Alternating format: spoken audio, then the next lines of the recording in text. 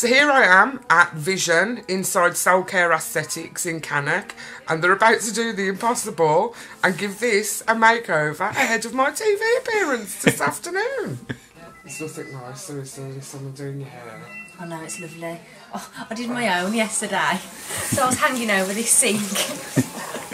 Emily come in, she said, "What's the matter?" I got colour in my eye was bright red. I was like, my eye. So do you film it today then? Did you say? And then it plays not. I thought it was live, I always thought it was live. On the night. It's only the Egyptian night ones that are live.